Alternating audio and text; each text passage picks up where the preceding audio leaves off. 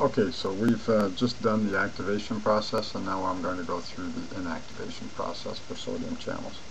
So just to remind you, right, that sodium channels and any channels actually we represent as state diagrams, and in this case the state diagram is represented in this fashion, and if you consult the notes you'll see why it is that we actually diagram them in this particular way. So in other words, they can actually go closed, can go to inactivated, or it can actually go to the open state. And in fact, we're now going to assay the extent to which these channels are actually in this state relative to this state. That's actually what we're going to call the assaying the inactivation, the probability of being in the inactivated state, or generating inactivation diagrams. Now, not all channels behave like this, and you'll see in the notes we talk about some other channels that actually have got topologies, such as this, and the example that I give you in the notes is the Herd channel, right? So it actually also undergoes transitions from closed to open to inactivated. But notice here that the only way that the channels can get back from the inactivated to the closed state is actually to go back through the open state, okay? So that's something to think about. Right now we're going to focus on a type of channel, and the majority of channels actually behave like this. And we're going to take the example of the sodium channel again and do the inactivation curves. So we talked about before how, and I just want to remind you that these closed states, there's actually a bunch of conformations consistent with the closed state, leading ultimately to the open state. And there's several different inactivated states here. Well, we're just, when we do a voltage clamp experiment, we can't really tell exactly what closed state or what inactivated state it's in, but we certainly can distinguish between this cluster of inactivated states versus the cluster of closed states. So how do we go about assaying this? And it turns out that if we've done the experiment before, the activation curves where we step from -120, and the reason we chose that voltage, that extremely negative voltage, is because we know from experience that when you go to that very negative potential, the channels are actually not inactivated at all. In fact, every one of the channels is negative enough, and remember, this is the voltage sensor now that is feeling the voltage across the membrane, and it's really causing energetically these channels to prefer very strongly the closed conformations of the protein.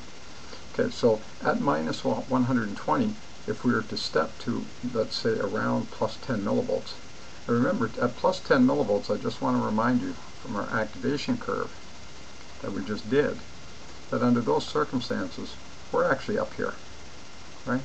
We're essentially at the maximum probability of opening as a result of activation, okay? So the activation gate has gone as much to the open conformation as possible when we go to +10 millivolts, okay? So that's why we're going to choose +10 as the test, what we're going to call the test potential, okay? And the way we actually assay the inactivation process is we say, okay, so we're going to start at -120, then we're going to do a series of pre-pulses. And we're going to have these pre-pulses actually for a very long period of time. They're actually going to be for about 2 seconds. Okay, and then after we're done that 2 seconds, we're actually going to do a test pulse back up to +10.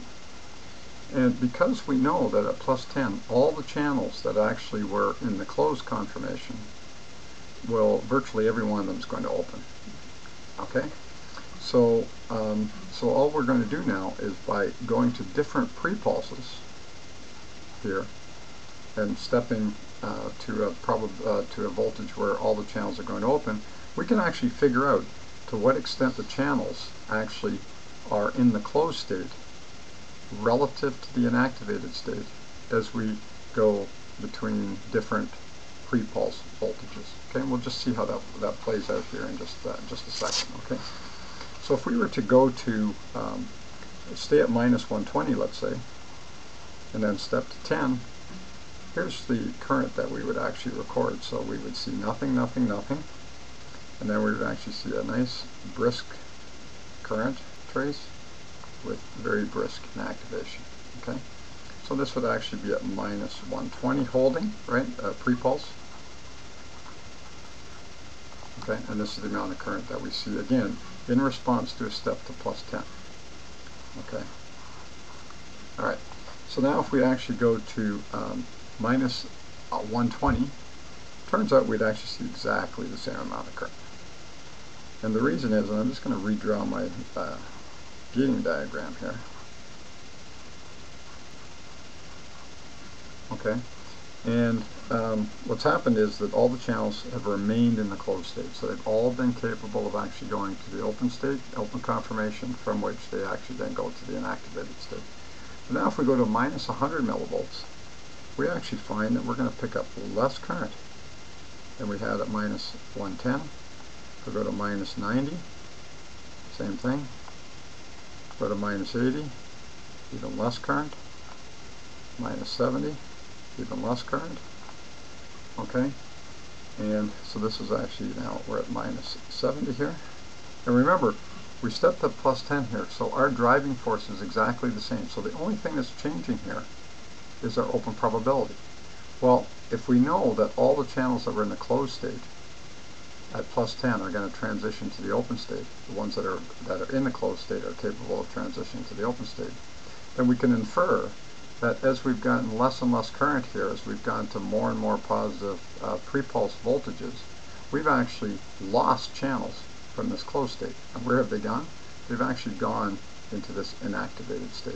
Okay? And they've bypassed going to the open state and gone directly to the inactivated state. Now if I were to look very carefully back here, when I actually stepped to the pre-pulse, right, now I stopped at minus 70, I could have gone to minus 60 and I would have picked up a little bit more current, or a little bit less current, but I'd still get a little bit of current there. Now if I actually step to minus 50, we have to remember here that I actually will get some current activating here and inactivating. Okay. And when I come over to here at minus 50, actually turns out I'll still pick up a little bit of current here. Okay. So in other words, all these channels haven't yet made it over, although it looks as though we're very close to the closed conformation here, or to the zero current line. There actually will be a wee bit of current. Sometimes it's called a window current, but regardless. Now, we've kept the driving force exactly the same. So if we use the same trick we used when we talked about the activation curve, right, the probability of the channel actually being opened is just going to be the peak current divided by the driving force, Vm minus E rev. Okay. Well, this happens to be a constant, right? We step to plus 10 each time. So this driving force was a constant. Okay, so what that tells us is that the open probability is actually just going to be proportional to the peak current. Okay, and that's what we're going to plot. And that is turns out under these conditions, and what we're going to do is we're going to plot this open probability actually as a function of the current that we record at the pre-pulse voltage. Okay, so that's going to tell us the extent to which the channels are actually in the open, so we're assaying the number of channels that are actually in the activated state, remaining in the closed state, therefore not in the inactivated state at these different potentials. Okay, so the peak open probability now for the sodium channel at minus 120, we're going to start at minus 120 pre-pulse. Well, the probability was 0 when we probability was 1 when we transitioned to 10 millivolts, right? Went to minus 10, minus 110, minus 120, or minus 100. We started to get less current, less current, less current, less current, less current. Okay, and eventually we got down to about minus 50 millivolts when we actually got essentially no current any longer, and from there we actually, indeed, when we transition to plus 10 millivolts, we actually see no current. So this is what we call the H infinity curve, or the inactivation curve. And what it is it's the probability of not being in the inactivated state. So we actually, to know what the probability is being in the inactivated state, we actually take 1 minus H infinity, and that's actually proportional to the probability of being in the inactivated state. And again, H infinity is actually the probability of not being in the inactivated state, so it's the probability of being in the closed state. Okay, so that's inactivation curves, and good luck.